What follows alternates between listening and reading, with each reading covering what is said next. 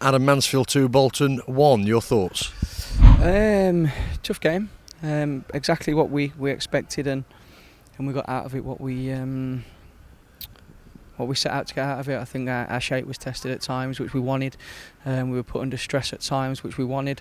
There's a few bits and bobs that we wanted to see answered, or questions that we can work on in the training ground. All due respect with the opponents we've had up to now, we probably haven't got them. I think we've probably had 70–80% possession in the previous game, so we haven't really been tested defensively, and we came under some pressure today. But I thought the boys did really well for the first real pre-season test, and I said earlier in the week that these 3 weeks have been probably double the intensity as they were last season. So the boys have all gone into it probably a little bit mentally and physically fatigued. We've been working long days, so to get the performance they put out today was really pleasing.